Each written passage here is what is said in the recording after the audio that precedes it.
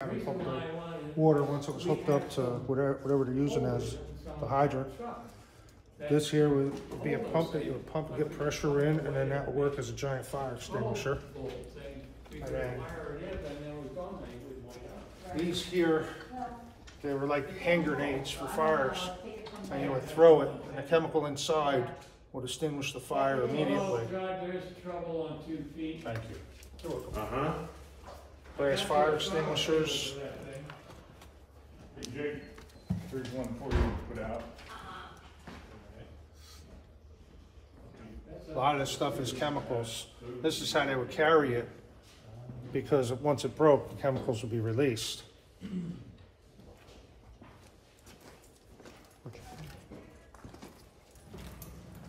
got you 2 things over at the other building.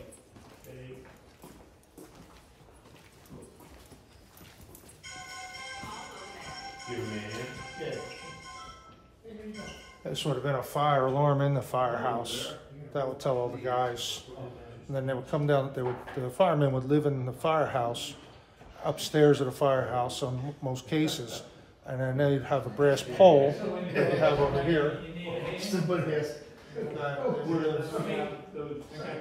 came down the fire pole, jumped in their uniforms, got on the truck, brigade or whatever, and ran. These are your fire boxes that you would have found in the cities, usually on a telephone pole or something. You would pull that and open it up and the alarm would go off.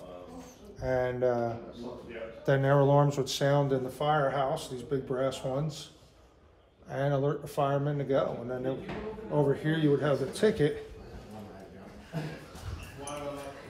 That would tell them somehow, I'm not sure how it works, but that would tell them where the fire was at and where to go. As time evolved, they had plectrons and whatnot, just like the current police do.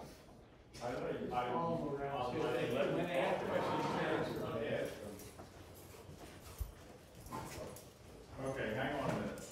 Here's your different fire helmets. Dave. Mr. Bojan. Just to let everybody know, this is in Allentown, New Jersey. Please like and subscribe.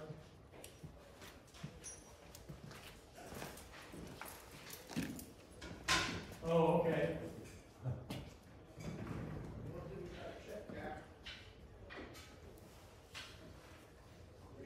Is it tough getting it approved as a project? It's not. It says here, teletype dispatch system 3, relay array.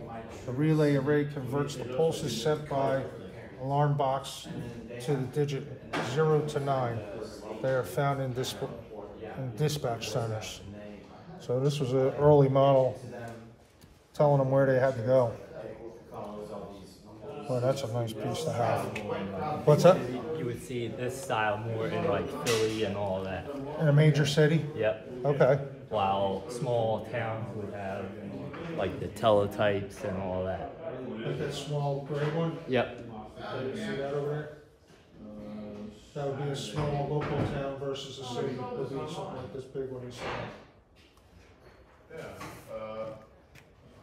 Boy, that's a big badge, huh? no, did I see this posted at the Looks like a greyhound on it.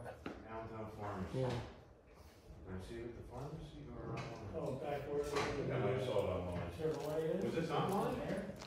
My parents posted it on like their social media. This was a chemical wagon. This would have hooked up to horses also. So what kind of chemicals would they have in this? I'm not quite sure. Okay. Like, Honesty's I the best assume policy. like the early version of the chemicals in today's fire extinguishers. Hey, your Thomas. I'm guessing it's probably something like the stuff that was in those grenades. Yeah, most likely. His house, wherever he lives, in Manchester. I have a bunch here if you want to take one home. This came out of Florida. Wait, Douglas App. Oh, it was made in Florida. In fact, It was part of Little Silver, New Jersey. we need more copies, but I'm gonna take 2. 1890. The Allentown Bagel joint. All right, let's go see some more rooms. Oh, okay.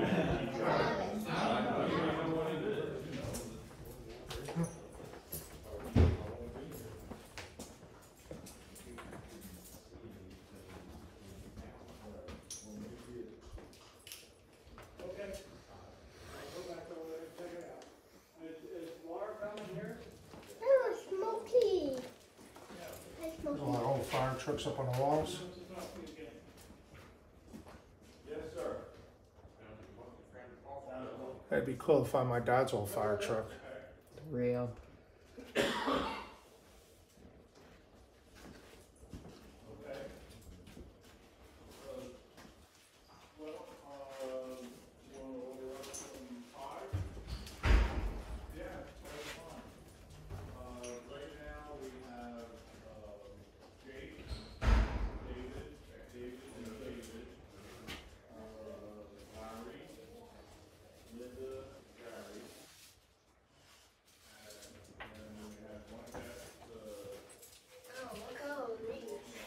All the sirens on the top, the lights.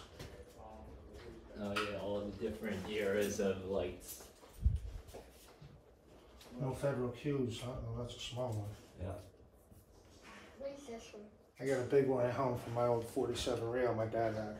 Okay. When the guy bought it, he said he was just gonna use it to water the crops on the farm. So I'm keeping the siren and the beacon now. Oh yeah. No, a little bit later. Would be better. Okay? No. Just with everything but the fire hydrant. I was gonna say, don't worry, we have plenty outside. Cody, these are what's called Indian tanks. Okay, you got about 5-10 gallons of water in 'em. And I guess you could say that was the first super soakers.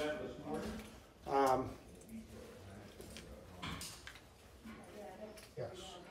And what you would do is you basically hold the handle and you pumped it. And that's how you got the water out. Or you look here, you would carry them in. So you go on your back, just like today how they have hose. This would pretty much create that.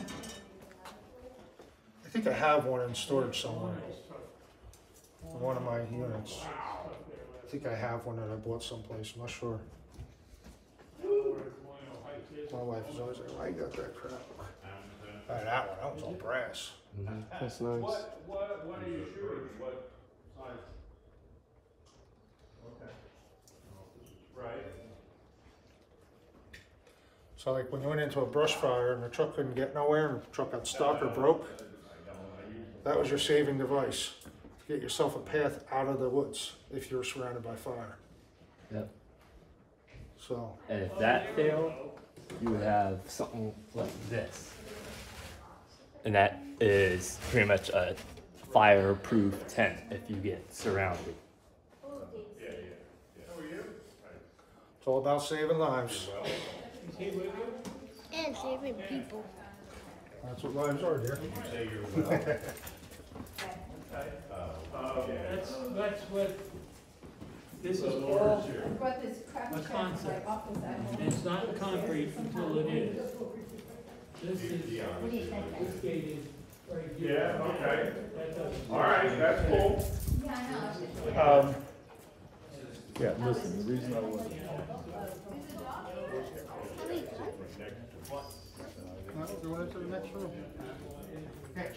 we done? He was at Wildwood? Wait, what? Yeah. Isn't he He's like the beautiful? same. I'm like, oh my god, he's a real life version of Alex. He is. Are you recording?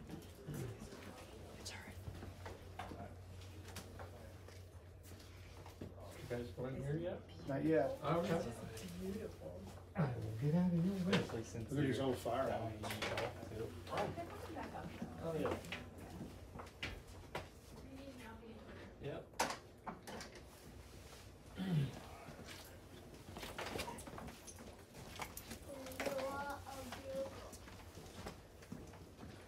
Look at that. See, I got that, I got that, I got that.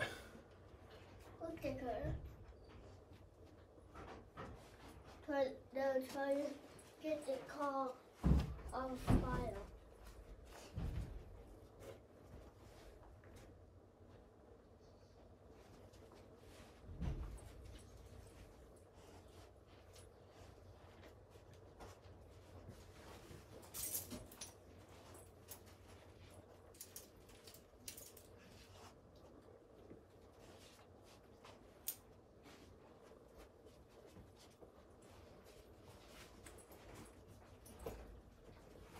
Done. Here's the crash tender. Yeah, nice one here.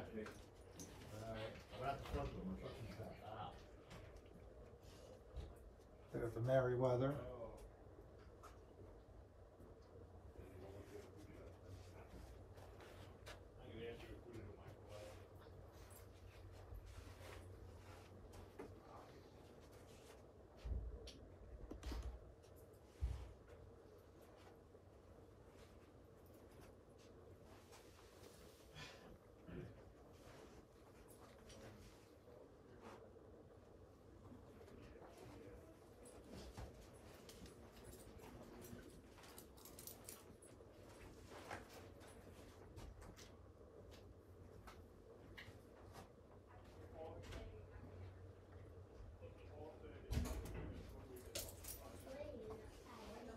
Yep.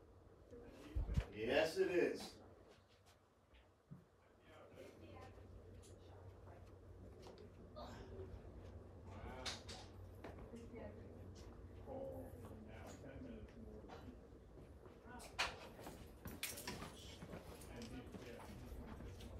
He's missing the Matchbox pumper.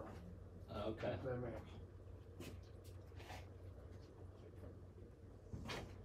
Got a lot of the old Matchboxes on there. Mhm. Yep. That's what they took.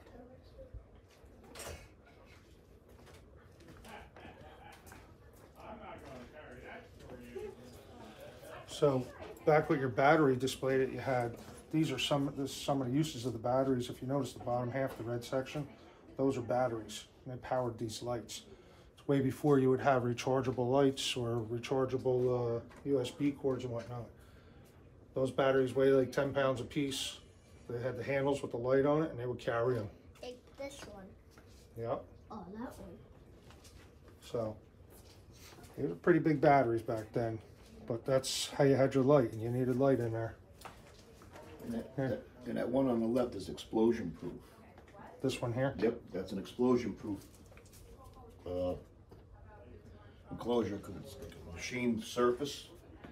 And it was, in case you went into a hazardous atmosphere, you wouldn't worry about the spark in the battery or the bulb breaking.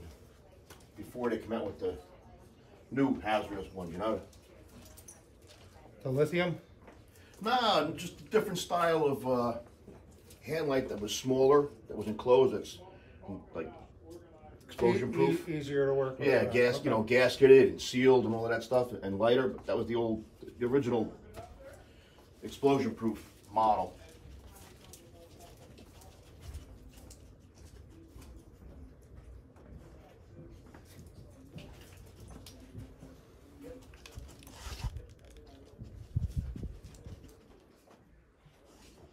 There's some old photographs. Fire department. There's some more sirens there. What's the voting box for? I believe that was like the old style on voting back in the day. I mean, the Elks used something similar to that. Mm-hmm. That's where the term being blackballed came from. Okay, yeah. If somebody put a black ball in, that meant no. Mm-hmm. So you guys probably had the same thing, but it looks like you have various different marbles in there now. Yeah. Not all of those would have been there originally. Yep.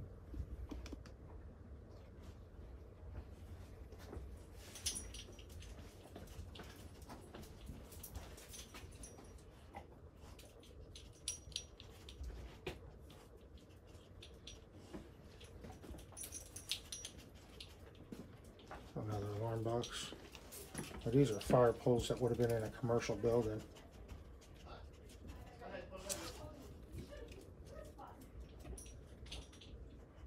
So as soon as you pull down those handles, you know what happens.